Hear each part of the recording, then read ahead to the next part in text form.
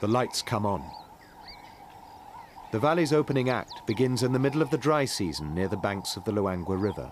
The principal characters, a troop of yellow baboons. The first performers, the juvenile comedians that bring the carnival to life.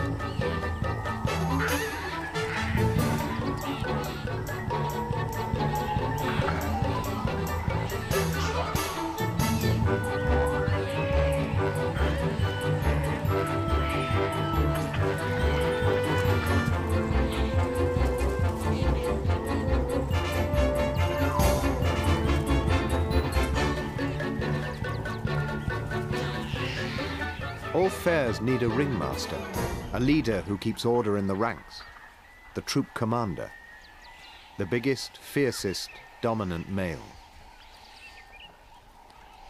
His high position, a sought-after privilege often challenged by rogue outsiders.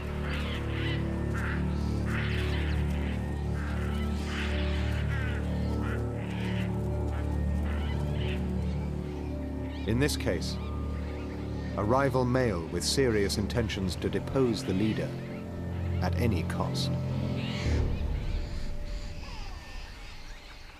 The females of this troop make up the chorus.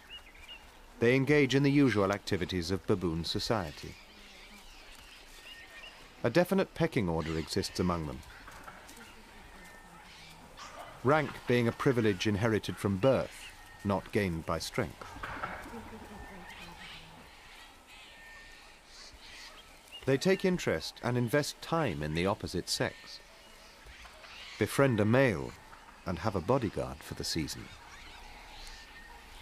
And a mother's club, where membership extends only to females with infants. 2 of them produced the troop commander's latest offspring. A black-furred baby, the typical color of newborns. And a white-furred baby, the carrier of a rare gene.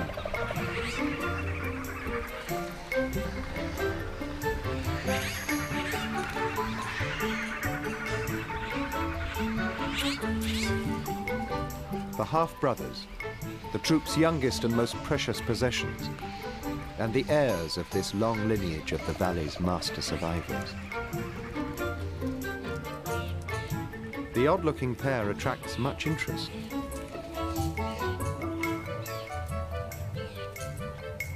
And when the rough handling from their older cousins gets too much to bear, mothers step in.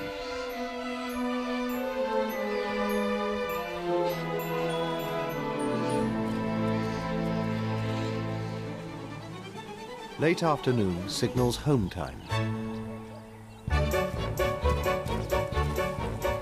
The troop regroups for last-minute social engagements. And as usual, the young comedians keep everyone entertained.